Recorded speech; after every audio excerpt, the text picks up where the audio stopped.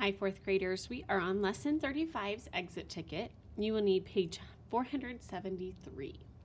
So today we talked about using the associative property to multiply a whole number and a fraction. And so this first one it says solve using the unit form. And so when I think about units, remember that tells me I'm going to use the word names.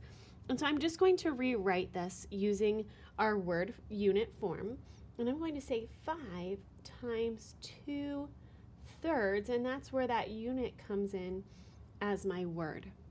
Now remember, the associative property tells me that I can group my numbers together, and I'm just going to do that right here. I'm going to group those together, and that tells me how I will multiply. So now, friends, I want you to finish and find the answer, and remember, in unit form you need to have thirds. So you just need to put your answer in front here.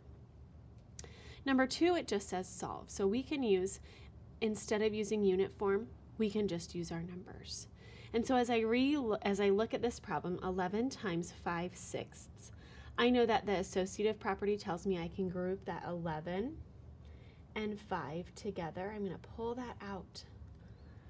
And then I'm going to multiply it by the 1/6 that I replaced since I pulled that 5 over here, and now I have a 1/6 left.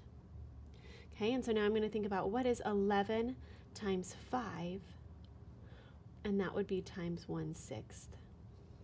Okay, and then my answer is going to look like this. I'm going to have 6 in the denominator, and then I'm going to pull this number here that's missing. 11 times 5 will be here in my numerator. So finish up your exit ticket, snap a picture, and submit it when you're done. Great job today.